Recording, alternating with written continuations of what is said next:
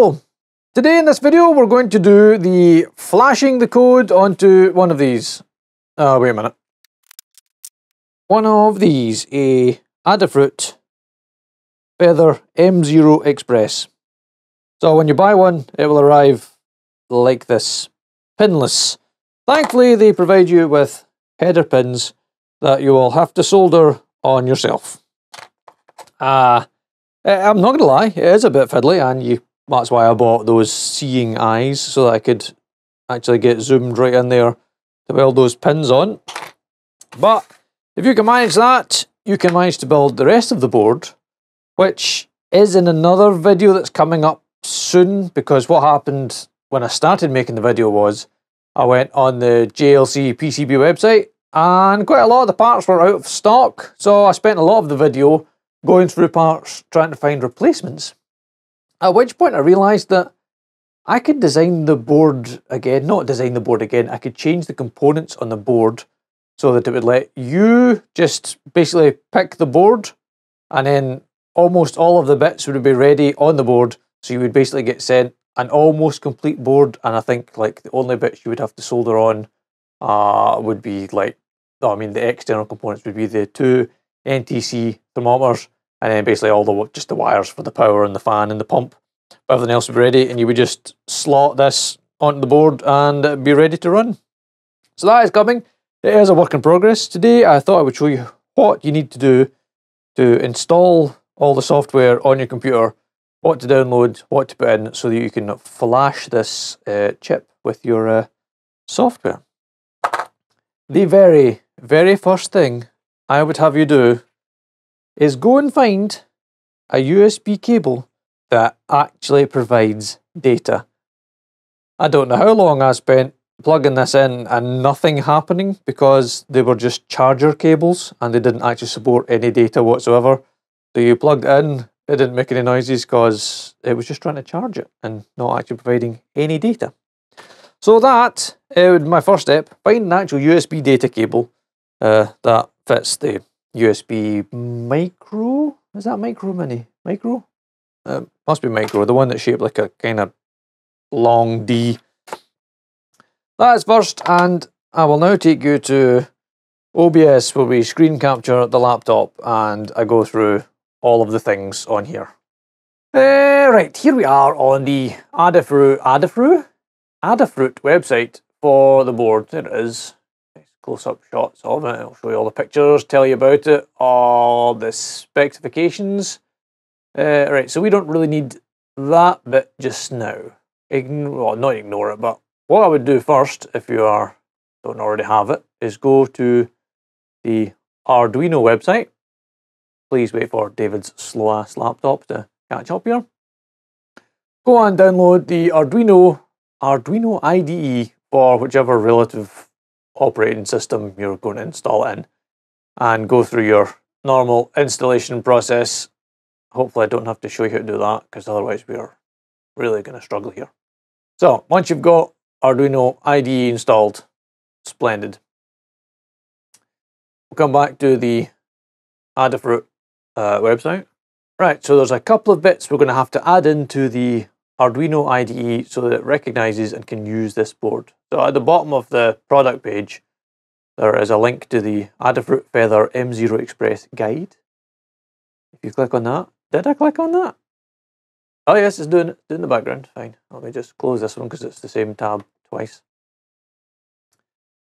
Down here on the left-hand side is the Arduino IDE setup, which is what we want because there's a bit of code that we need to put in. Right. Obviously, stage one was download Arduino IDE. And basically, if you can follow this dialog, which involves opening up Arduino, the IDE, go into Preferences, and down there where it says Additional Boards Manager, you put in this your URL right here, right there. I'll show you that in the Arduino IDE. And let me just do pause OBS temporarily while we add in another window. Okay, so this is Arduino. File, Preferences, And you'll see here, I've got a few board things because I was running the ESP board previously, but don't need to worry about that first one. They just get separated by commas. You'll just be able to paste in the one that's for the SAMD21. Basically, nope, that window. Put that in that box right there, and then hit OK. Oh, my poor laptop. Go down. Right. Using with Arduino IDE. Go into the next page. And you can choose Tools and then Board Manager, and it will let us pick the correct board, which is Tools, Boards Manager. Okay, it's not SAMD. It's 21, it's just SAMD. And then you want to install whichever board it is we are going to be using. So this one here, Adafruit SAMD boards, and you'll see this one mentions the Feather M0, Feather M0 Express, and your install would show install. You click on that, and that installs the board for you. It doesn't really matter if you go and get Simon's code or my code, but I'll be updating and tweaking mine as I go along and leaving different versions up there for you to download and experiment with. So mine's on Bitbucket. I'll leave all the links in the description. But basically, you come onto my Bitbucket, you go over here, these little 3 dots, or there might not be 3 dots to be inside your screen. You want to download the repository, and that gets you all the files you need to do the thing. I'm going to call this one a different name. I'm going to call it video for the purpose of me knowing which one it is. Saves that as a zip. Not very big, so it should download pretty quickly. And somewhere, there should be one here called video. And I'm now going to extract this. I really need to install 7-zip. No, don't show me them. Right. Extract those, Right, the dumb bit Arduino IDE does now that it never used to do is when you open the first one. So the main one you're looking for is the Webastardo SAMD21. Now when you double click that to open it, this file, Webastardo STM.ino, needs to be inside a sketch folder called blah blah blah. Create this folder and move file and continue. Say OK. And then it will open. But what you need to do is then go back into the folder that you just extracted them all from. Right, so when it opens, it will just open that one, and that one is not enough. We need all of them to be at once. So, as I say, you've said yes to the thing, so you go back, you now open your folder again, which will be 2 deep, and you'll have one in here with only one thing in it. So go back, select all of these, and then put them in that same folder. Ta-da! Done. And then go in there and open up the SAM21, and this time Arduino will open, and all of the files will be there, ready to roll. Right, while it's doing that, let me show you. Right, I've plugged in my USB on the old laptop. Let me zoom in a bit on the things.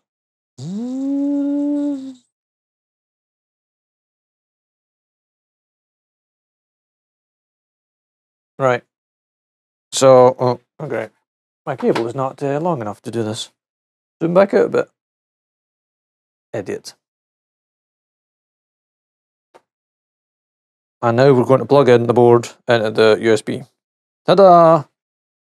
Touch lights, touch twinkling, and it's gone green.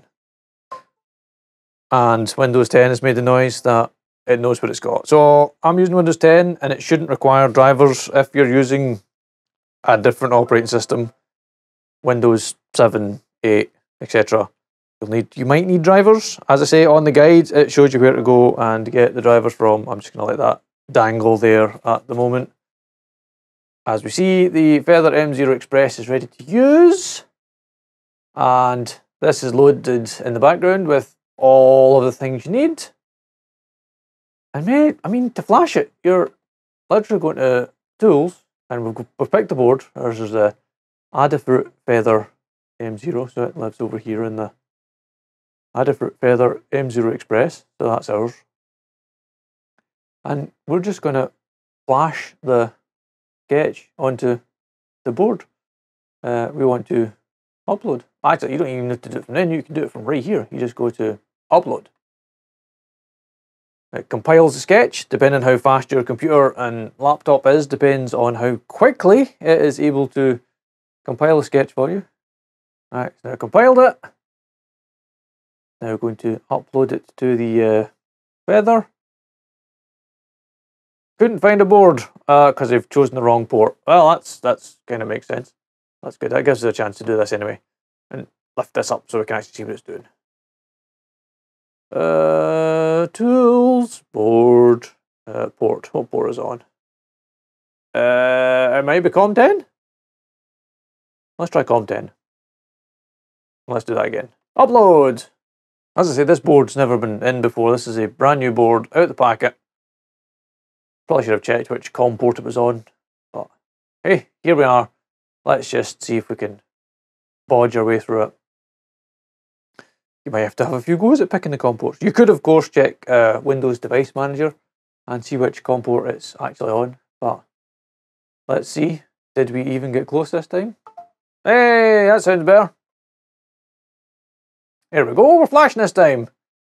Here we are. And it should just say at the end, verified successful, done in 0.468 seconds. And that is your board flashed. That's it. Ready to go. You can now unplug this, and if you have actually soldered all the pins on, you can basically put that straight into your heater, hit your trigger wire, and off she goes.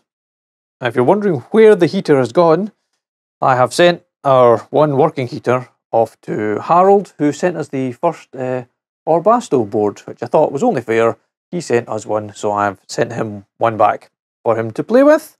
We'll build another one and get back to making the video on how to order a board from JLC PCB after this video, hopefully. So once again, basically, if you can follow the guide on the internet, on the Adafruit's own website, I mean, it literally takes you through the process, step by step. I'm just making it seem more complicated because my laptop's as slow as dog shite when it's trying to do OBS at the same time as all the other things. But hopefully you're not too intimidated by the process. Basically, once you've installed Arduino IDE, there's a little bit of faffing about to do to get the actual boards that we want to program installed. Once they're installed, it's a doddle after that, and we'll perhaps do a few more videos on editing bits of code and reflashing it to get things you want, because perhaps you want to run at a different temperature, or you need more fuel, more fan, less fan, all these sorts of things. And also if Simon ever makes any more updates to his code, and we can flash his new updates perhaps as well. Any questions, comments, etc., as always, leave them down below and I will try my very best to answer them for you. And as always, thanks for watching.